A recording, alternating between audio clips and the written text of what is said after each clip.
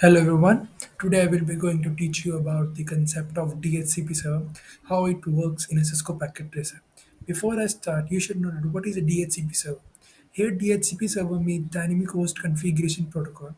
It automatically assigns IP addresses to all the PCs present in the same network or in different network. To understand this, I have took here three networks. This being my first network, network 1. This is my network 2. This is my network 3. And I will be assigning different IP addresses to all these three networks. So this question came in my exam that keep the network 1 IP addresses as this class C address and network 2 as this class A address, network 3 as this is also my class A address. So let's begin. Your first step should be click on this server, go to configuration and write the default gateway. Now note, the default gateway that you will be writing here will be the default gateway of only this network 1. So I am writing here a 192.56.25.1. Now this is also a step to be noted that only the first three numbers that are present in the network which is provided to us will not be changed. Only the last digit can be changed. Now, this DNS server being a part of this server in network 1. So, this is 192.56.25.2. Now, go to fast Ethernet 0. IPv4 address. Here, IPv4 address will be similar to this network 1, which means the server will have its own IP address, individual IP. The IP will be 192.56.25.3.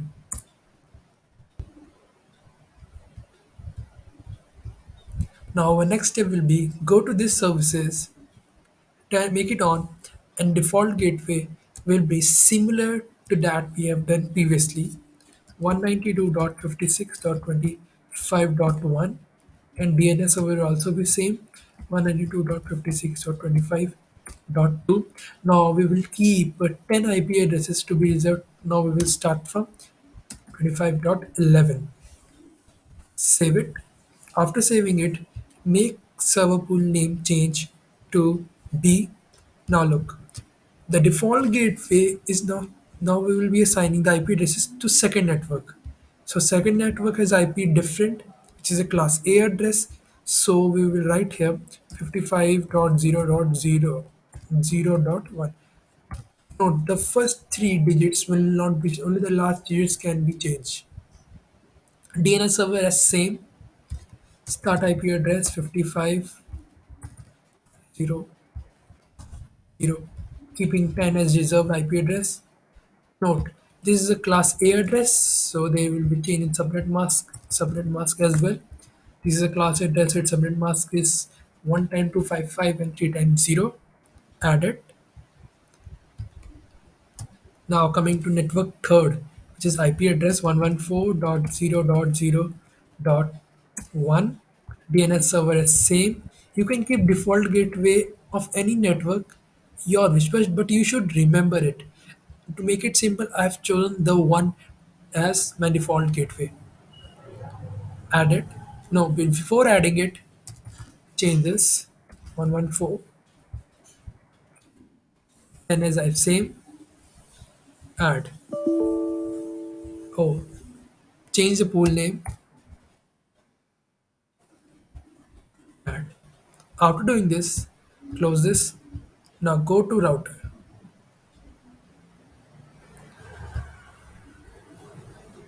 Now as you know, this router is connected to network 1. So it will have default gateway of 56.25.1. In the same step with this router 1 and router 2, 55.0.0. Network 3, 114.0.0.1. Closing it. Now we'll make the connection. I have the connection will be through this dynamic routing. I have made the video of dynamic routing in my previous lecture, so please watch it out, and if you like it, like and share and subscribe as well. serial to serial to. After doing this, go to this router, serial to. Now you can change IP to any IP you want to give. Now this network 1, network 2, network 3 are different concept. Now we will give hope as IP addresses. 10.0.0.1,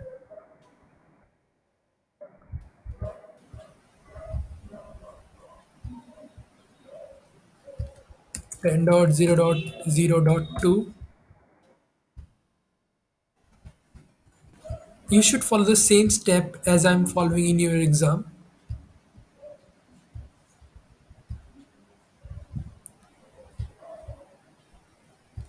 11.0.0.1.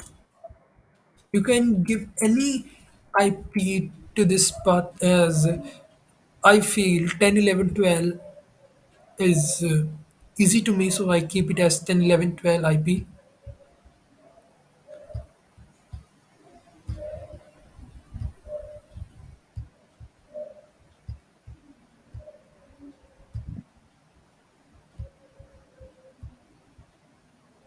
I've given it 12.0.0.1. If you're not getting this step, you should watch my previous video, which is on dynamic routing using 3 network.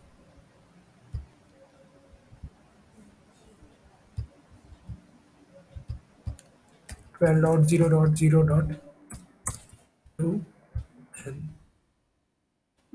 this is connected to serial 3, so 11.0.0.2. If you're not getting this, you should watch my previous video of dynamic routing using 3 networks. After doing this, now our final step is forming the RIP, which is routing into information protocol, which is also known as dynamic routing. Now note this router is connected to 2 paths. I should write here. This is my 10 path, 11 path, 12 path.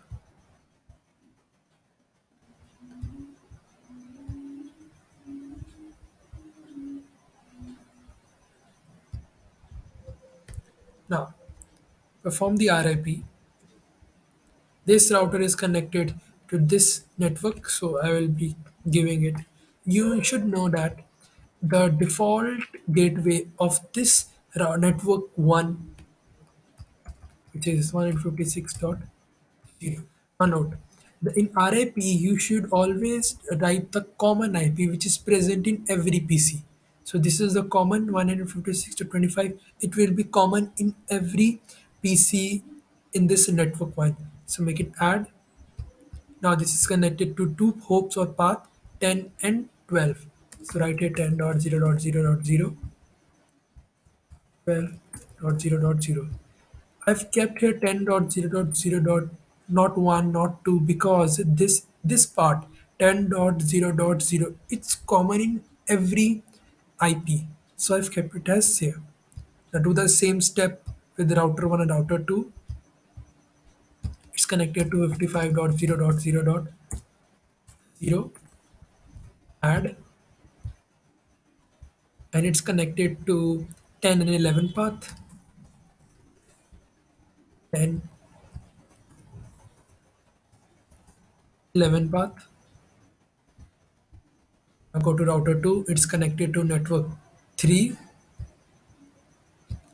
114.0.0.0. Add. Now is this is connected to 12 and the 11 path.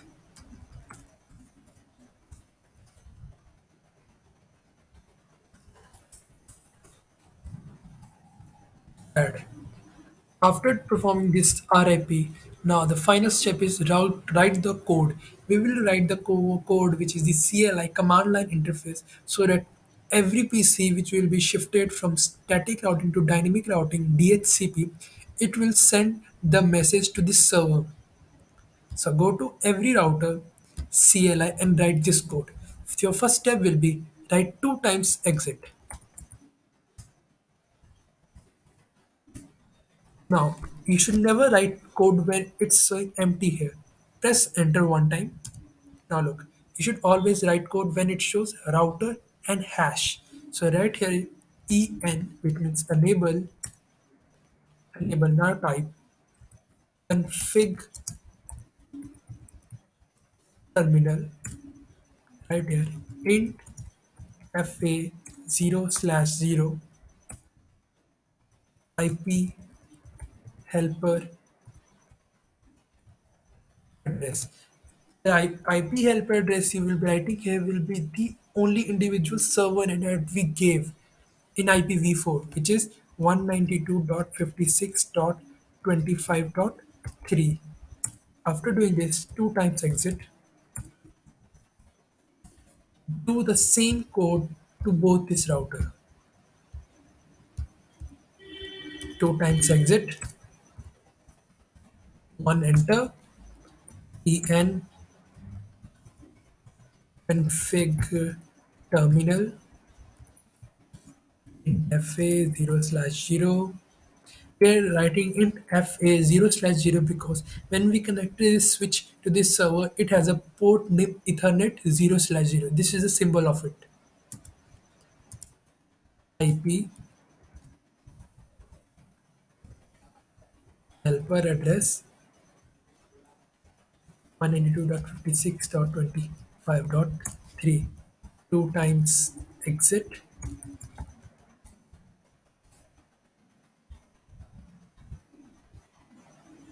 CLI, two times exit, monitor, en config terminal 0/0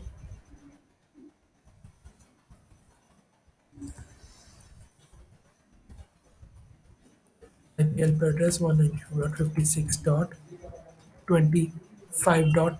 You will be writing this code in every router. You are writing your IP helper address this because the server name has an individual IP which is this. So every PC will be sending message or PDU to this server only. Two times exit, closing it. All the process of assigning IP and writing code is done now. Now it's the process of performing. Show all LAN, edit filters, DHCP. Close this. Now it's the output time. I want to send this PC7 message to this server. So click on this. Now note, we should not send this PDU or message and assign them. It will not show because we have not provided any IP. It will only perform on the basis of DHCP. So delete this scenario now. Click on this any PC7. I've clicked on PC7 desktop IP configuration. Change it to DHCP. You will see requesting IP address. Now run.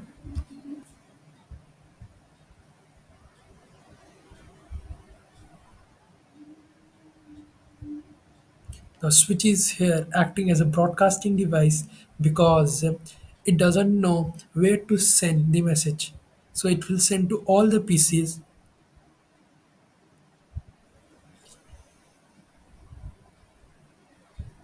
Now the server has received the message. Now it will send back to the same PC from where it has come.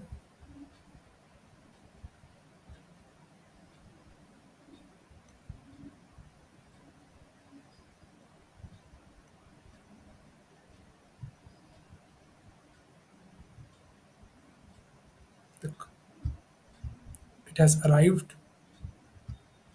See how it's done. Thank you. If you liked my video, please share, subscribe, and like.